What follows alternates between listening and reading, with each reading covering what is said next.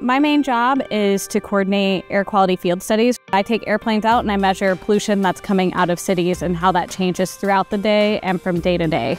My name is Judd, and I map air pollution over cities at 28,000 feet. Our big motivation for this over the last decade or so has been for a new mission that NASA launched about 2 years ago. This is the TEMPO mission that measures air pollution over greater North America every hour from a satellite.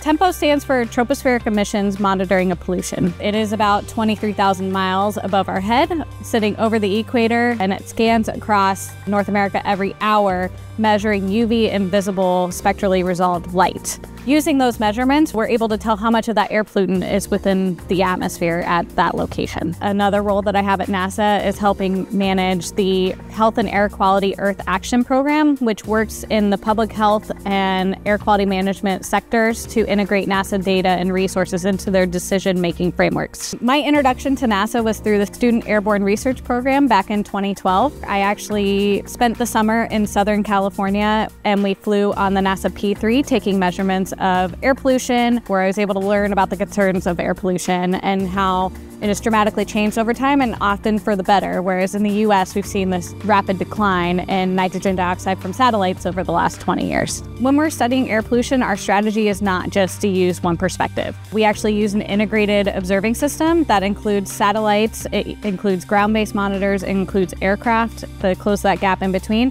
And we also integrate all that information into models, and so we can better predict the air quality that we have today, as well as use those models to predict how can we make it better tomorrow. One thing that I would like the public to know about the work I do is the importance of air pollution and how it impacts our lives, whether we know it or not. Air pollution is actually the leading environmental cause for premature mortality around the world.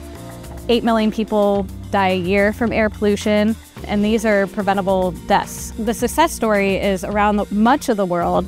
Air has been getting cleaner over the last 2 decades, but there's still work to do.